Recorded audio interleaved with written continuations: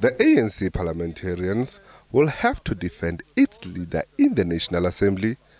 Last week, the Section 89 report came out and found that President Ramaphosa has a case to answer. This pushed the governing party to urgently convene, and at its special NEC meeting, the ANC resolved that all its representatives will vote against the adoption of the Section 89 report.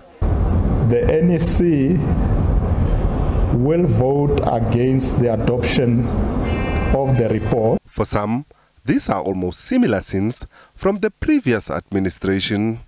This has been an existential challenge for the ANC in terms of brand image, in terms of its value proposition as the ruling party. It's been going through from one crisis to the other, and each crisis and each cleavage becomes even more intensified and acute and chronic. In recent years, the ANC has been dogged by divisions, and this has always played out in public, leading to some calling for leadership change. The current ANC President Cyril Ramaphosa ascended to the top position on a ticket of getting rid of corruption.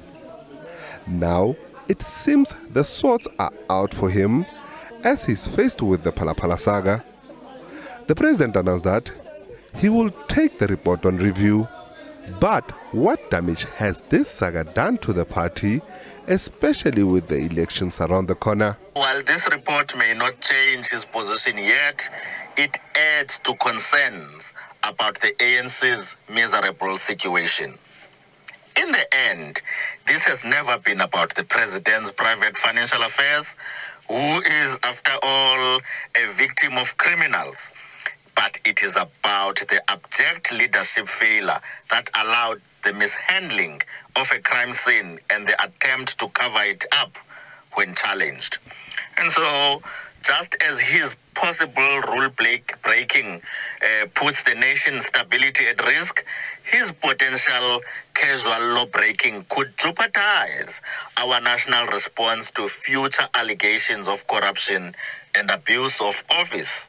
Now all eyes will be on next week Tuesday, when MPs from different political formations represented in Parliament debate the Phala Phala report. SABC News, Johannesburg.